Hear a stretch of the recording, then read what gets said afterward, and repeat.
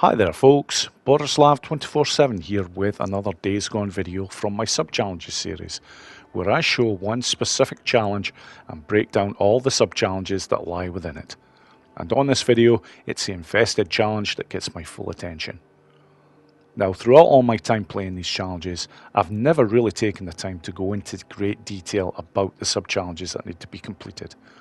Well, all that is going to change, as I intend on showing all 12 challenges in this video series and then breaking down and showing every sub-challenge completed in as easy a way as possible. And trust me when I say this folks, a lot of these sub-challenges can be simplified. Now, I do already have a challenge on screen that is completed to a gold standard, and there is a very good reason for this one being completed first, because it's not essential, but I highly recommend that you have this one in place before going for any of the Endless Horde challenges. And I will explain more about that one later, but let's get to the sub-challenges. On screen you can actually see a list of what is required. You have Breathless, Mass Destruction, Claustrophobic and In the Zone. Now, the requirements that you see on screen right now are actually the bronze level requirements. I'm not interested in those, I'm only interested in the gold requirements. So let's take a look at what is actually required to get the job done to a gold standard. Right then, now that the gold requirements for these sub-challenges are on screen, I'm going to take the time to explain what is exactly required of each of these 4 sub-challenges. And I'll start with one of the most famous sub-challenges of all, and that is Breathless. This basically requires you to get 75 kills with oxygen tanks in a zone. And the in a zone part is very important, because if you're not in an active zone when making these kills, they will count for nothing for this particular sub-challenge. Now, the good news is there are 13 of these tanks located around the infested area, and there is a fantastic workaround which makes the zone process so much easier. Now then, on to the next one, and possibly one of the most annoying sub-challenges I have ever taken on. It's called Claustrophobic, and this basically requires you to get 350 kills inside buildings. Now, the good news is you do not require a zone to be active when you're doing this, so you don't have to worry about the zone part. But it does take quite a bit of time to get this done. However, there are some very interesting things when doing this sub-challenge that make it a whole lot easier if you know how, and I'm going to show you when I show my run on this particular sub-challenge. Now, on to the next sub-challenge, which is Mass Destruction. This requires you to get 300 freaker kills using explosive kills. And although it does sound like quite a high number, it's not quite as bad as it sounds, given that you have a great number of barrels, crates and tanks in the infested area. And as well as this, you do have at your disposal grenades, pipe bombs, proximity bombs and remote bombs that can all be used to go towards explosive kills. The only 2 throwable items that do not contribute towards these are Molotovs and Napalm Molotovs. And finally, in the zone. This requires you to get 400 kills while you are inside a zone. This does sound like a tall order, but trust me when I say there is a workaround that makes this particular sub-challenge an absolute breeze. Now, the only downside to this particular sub-challenge is that it can be quite lengthy. However, because of this, I am actually going to take the time to show this sub-challenge being taken out at the same time as Mass Destruction. I don't normally do this with the sub-challenges, but these particular 2, it is definitely worth doing together, because you will save yourself an incredible amount of time, and especially when you see how it is done. Anyways, that is all the sub-challenges explained. On to the setup. Right then, the essentials that I recommend that you have before taking on this challenge. You honestly don't need much, but if you have level 3 rings, then fantastic. But this is the one that I recommend that you do have in place every time, and it is a gold score on the Ambush Campers challenge. When you get it, it unlocks this patch perk, and it is +3 bullet penetration, which is huge. It basically means taking out a lot of these sub-challenges a whole lot quicker than what they will be if you don't have this patch in place. Now, as well as this, in terms of rings, there is only 2 rings that you ever want to have when taking on the Endless Horde challenges, and these are bullets and ram. Now, because I have actually completed the Ambush Campers challenge, I have actually got some credits which I can spend on the rings, albeit it's only going to be level 1, but that will be fine, it will do the job. And as well as this, always change your character to either Ricky or Sarah. They are both faster characters than Deacon, and on this particular challenge, it's very much worth having. So, now that the setup's in place, let's get started. And I am going to start with the one that gives everybody the most problems, and that is Breathless. There is a fantastic workaround for this, so just watch and learn. Right then, on to the first sub-challenge, which is Breathless. This requires you to take out 75 of the freakers using oxygen tanks while in the zone. So, to start with, I am actually going to open the zone, but I'm taking the time to get that tank out of there, using the Molotov to basically start burning the nest, and then getting a tractor down straight away. What this will do is basically when they come in, they'll group nicely, so I'm basically just going to throw the tank in as it's dropping down, get the gun out, and look at that, that's 15 kills already. I have a second tank right there, I'm not going to bother moving that. That's very nice, that's given us a few more kills there. So far, just after 2 tanks, I have 26 kills. And because this zone's going to take a little while in going away, I'm going to take the time to use a 3rd tank.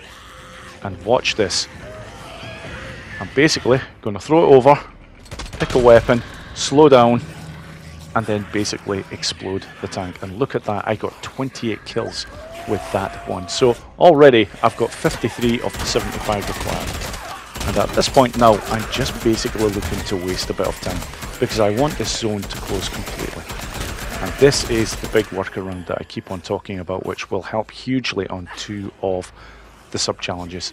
And it's basically, once this zone has completely closed, I'm going to show you all a way in which to permanently open a zone for the entire play area. Now, I constantly keep going back to this area here while I'm just messing around with the Horde, because there is only one way to get onto this roof section. So it's quite a safe way of basically getting a few kills and at the same time just getting all the Horde behind you.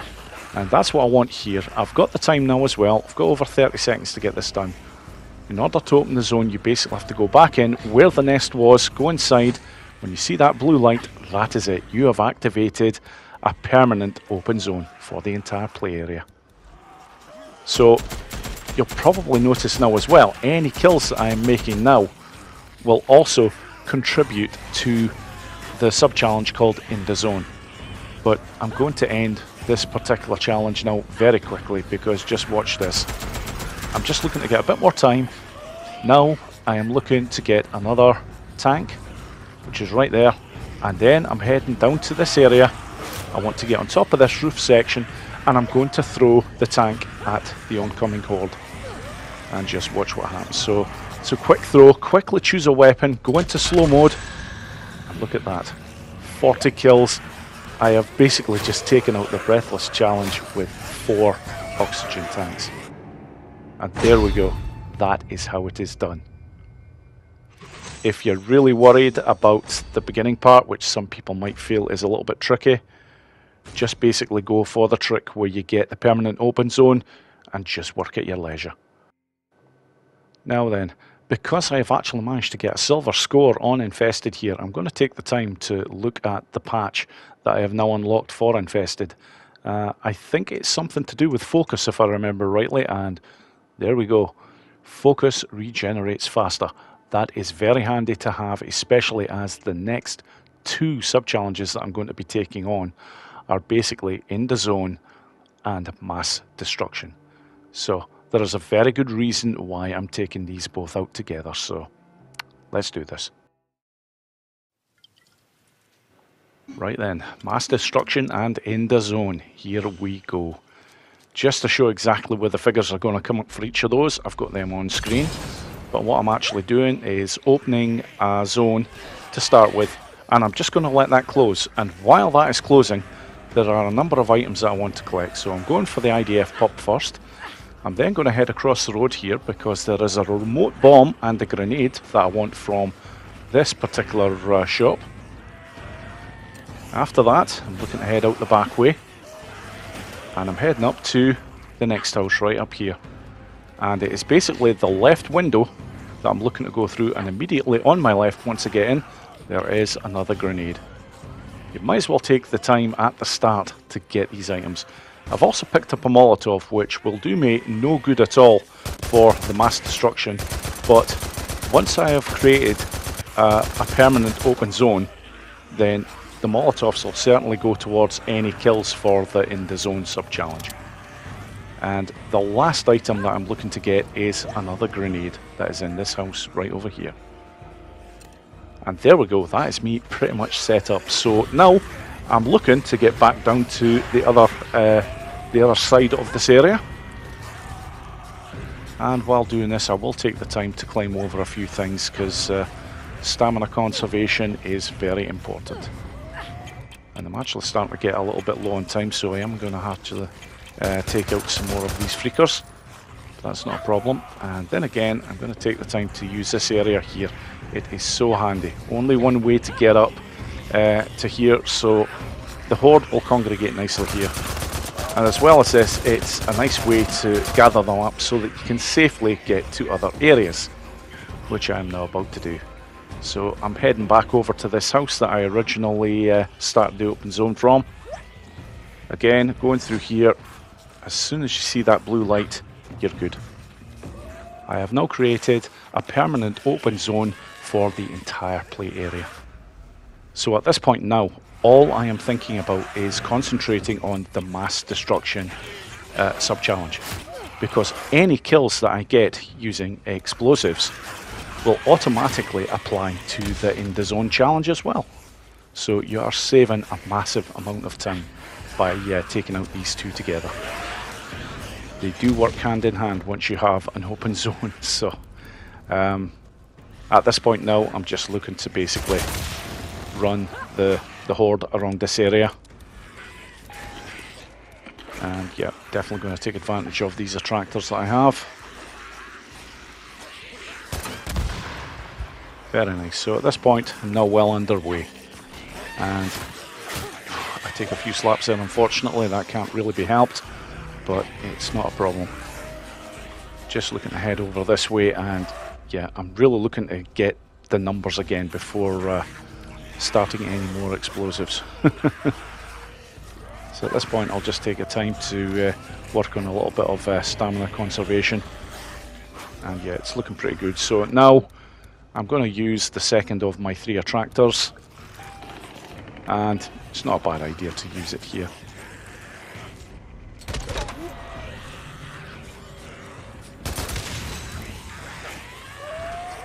Yep, very nice, 19 kills.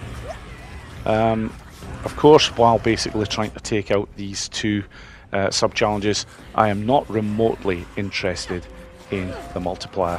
In fact, the beauty of all these sub-challenges is you can take them all out without having to worry about the multiplier. It's only a gold score where all of a sudden you really need to be thinking about that. But yeah, I've grabbed a tank and I'm going to use it again. It's a very effective way of doing it, and I'll be quite honest, not that many kills considering. In the previous challenge, I used a tank there and got 40 kills, so maybe should have waited until there was a few more freakers about.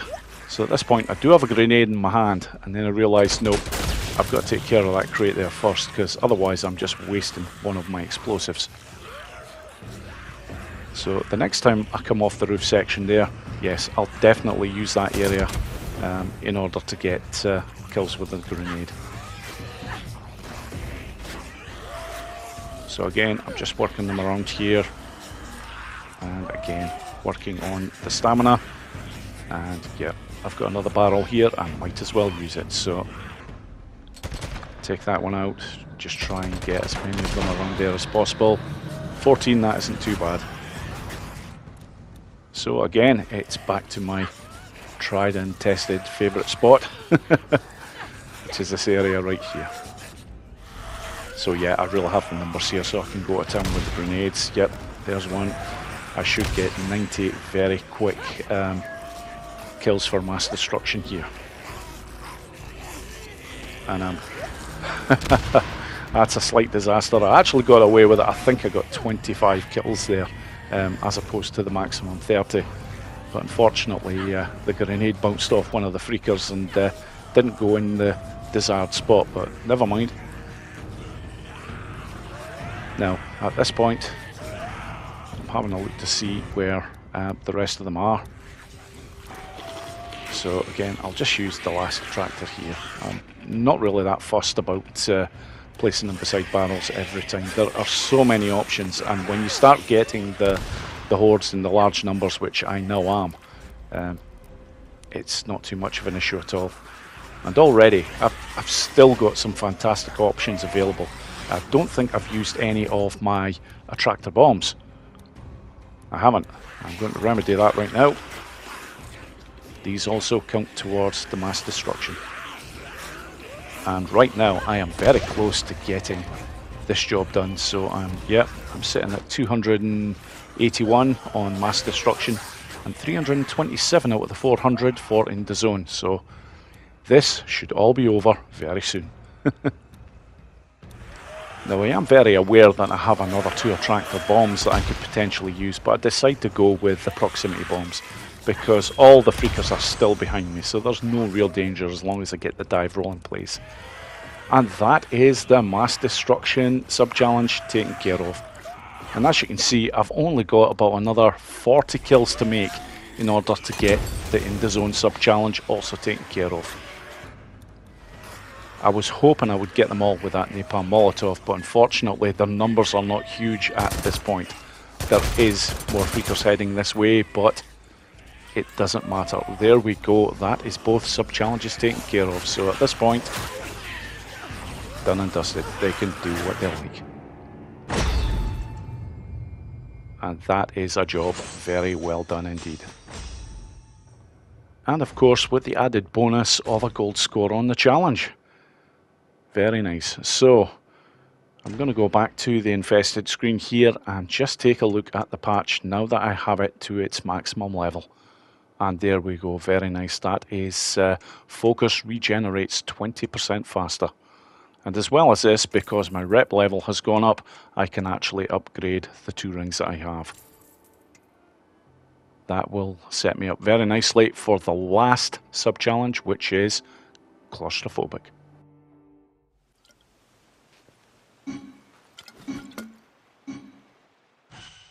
Right then, on to the last sub-challenge, which is Claustrophobic.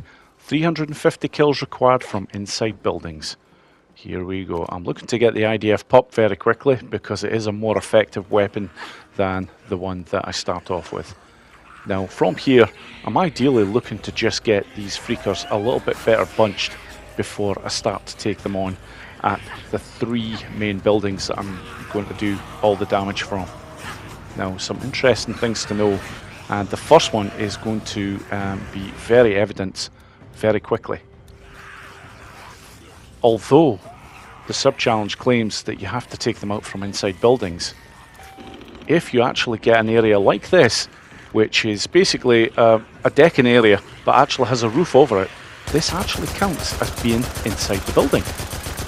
So from here I've got an attractor down and I'm basically going to go to town on this lot, and you can see already that the count is going up very nicely. I've already got, yeah, that's a brilliant start. I've already got 50 kills. Once they get to this section of the decking where there is no roof, the shots basically don't count. So from here I'm actually looking to use the next building's decking area in the same way, and this is the next very important piece of information. Although the freakers have to be inside the building, you don't. You can shoot them from outside as long as they are inside a building section. It's all good. So Again, I'm going to get another attractor in place here. And now I'm just going to go to town. And again, this is going nicely, albeit I maybe should have waited to get a few more of their numbers, but they are coming over. And again, once they get outside of that roof section, that's it. The shots no longer count. Now I have seen on the minimap there that another 2 hordes have spawned, so I really want to get those grouped with these current freakers that I have before starting my next attack. So that's what I'm eventually going to use, the attractor bomb, but I'm not going to be using it yet. Here they come. Now I've got the numbers. Now I'm looking to make my next play. And it is this building again, but as opposed to the last 2 attempts, I'm actually going to go inside. And yeah, I didn't realise I didn't have the attractor bomb actually armed there. So I'm going to get about here, get a few shots in. I don't want to do too many because I'm looking for the attractor bomb to do its thing. And now I'm going to go to town. And would you fucking believe it, the gun is not loaded. Okay, that is a bit of a wasted opportunity there. Never mind, it's time to move on. So again, a little bit of climbing, that just helps with the stamina. And from here, I'm really just looking to get them bunched again. At least with this particular sub-challenge, you don't have to worry about multiplier or pretty much anything else. All my focus is on is just basically getting them into these inside areas of the buildings, and this is the next one that I'm now going to work on. This is fantastic. As I said before, the freakers have to be inside the building, but you don't. So I can pick them off from here, and you will see I'm still doing damage. I'm still getting the kills for being inside the building, even though I am outside, and technically so are the freakers. But as long as there's a roof over their head there, yep, it counts as being inside. It's a bit of a strange one. So at this point now, yeah, I do have a bit of a break. Oh, and here they come. Now, there are some buildings up this way as well that I could use if I want to, but I generally like to stick to the 3 buildings down in this section. Now, I'm going to head back over to this building over here one more time, and I'm going to use an attractor bomb. I've got 2 of them left. I'm not really going to get away with using this particular building for much longer because there is such a pile of bodies that it's getting a little bit difficult now. And stupidly, I'm not even sure if this is actually going to count, because where I have basically dropped that attractor, I don't know if it is going to register, and I'm very lucky it actually has. So at this point, yeah, I'm just building up a bit more time, and now I'm looking to head back over to the building across the road here.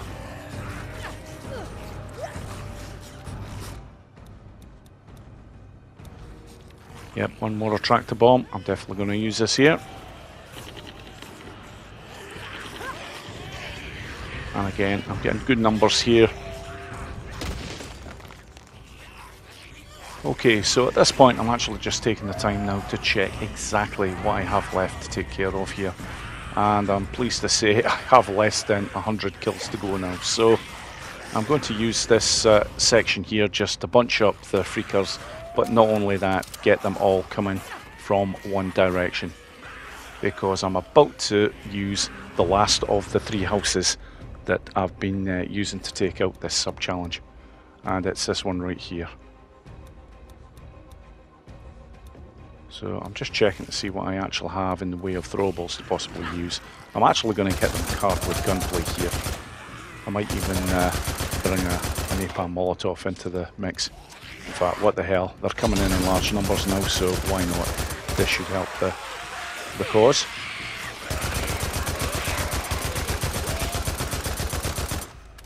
And this house, very strangely, sometimes doesn't register kills when you think they will. I've not had an instance of it just yet, but in previous runs I have seen it happen where I've been firing away like crazy and it's not registering anything at all. So a little bit of a bizarre one. Could be that the sub-challenge is slightly glitched when it comes to this house, but yeah, at this point here, it's going quite well now. I need less than 40 kills, so I'm going to try and get some of them over here and do my best to get some kills through this pile of bodies. Yeah, that's probably going to be the last time that I head over to that particular section.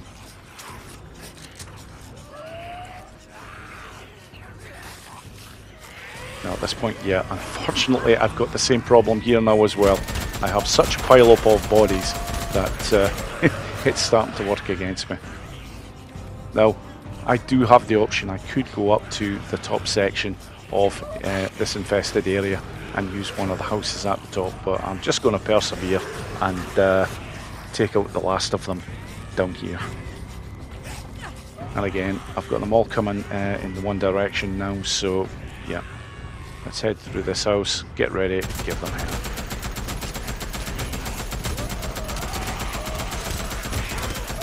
You see, there it goes again. All of a sudden, that just seemed to stop.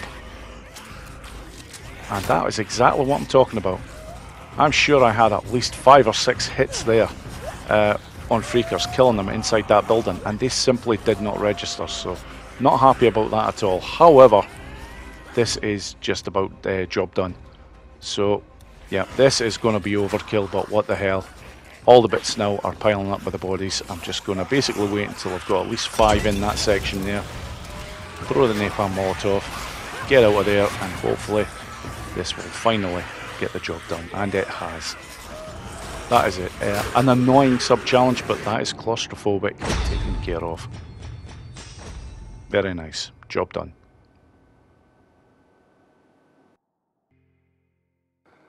And there we have it. That is all of the infested sub-challenges taken care of to a gold standard. And as well as this, I've also managed to get a gold score on the infested challenge, so I don't even need to show a run at the very end of this video. And I'm sure you'll all agree that some of these methods do make these sub-challenges an awful lot easier than what they probably should be. But that brings me very nicely to the end of the video. All I have to say is thank you so much for watching the video, and I hope you all enjoyed it. Take care.